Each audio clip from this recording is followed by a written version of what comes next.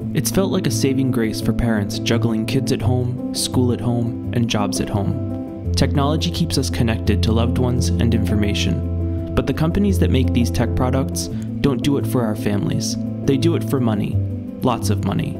And that means they don't have kids' best interests at heart. Kids watch videos on YouTube. They connect with friends and family on TikTok and Snapchat.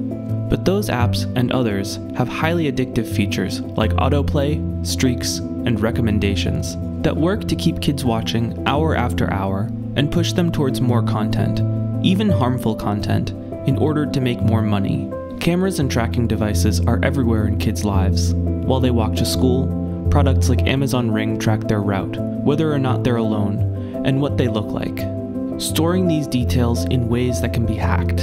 In school, many kids are forced to take quizzes and tests with software that collects and shares a lot of personal information about them.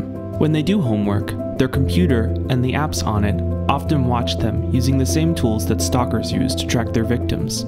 Even when they sleep, a Fitbit might tell a database somewhere their heart rate and whether or not they dream. As children live their lives, tech companies like Facebook and Google build a secret profile using their private information, vulnerabilities, and curiosities. Data is the new oil, and kids' data lets companies sell profitable ads, even those that undermine their self-confidence or manipulate their thinking. All this, addictive apps, constant surveillance, and invasive data collection, makes tech companies rich. But what does it make kids? Addicted. Watched. Targeted. Unsafe. Learn more and make it stop at endchildsurveillance.com.